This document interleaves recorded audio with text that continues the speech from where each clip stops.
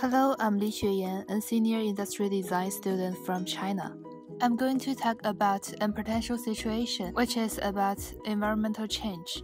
I have read this book named Cradle to Cradle, according to the author, as a production efficiency enhancing. Companies focus on get greatest volume of goods, but they ignored nature environment. Plastic toy is a good example, like Lego.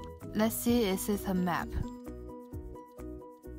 At the beginning, resource exploitation and production consume a lot of energy. Then, in the delivery stage, much of long-distance transportation of Lego toys are considered as waste of energy, resource, and labor.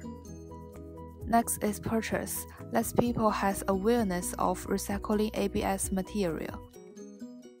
In the recycling part, actually more Lego toys and ABS material can be saved and recycled from being landfilled and burned.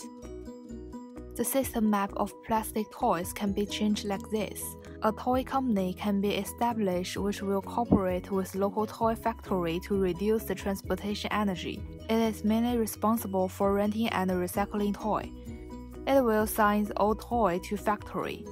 Thus, resource exploitation will be reduced, products can be reused, the material can be recycled, and the whole system can be regulated by the company. That's all from my presentation. Design for change in your university is an important chance for me. I'm looking forward to receive good news from you.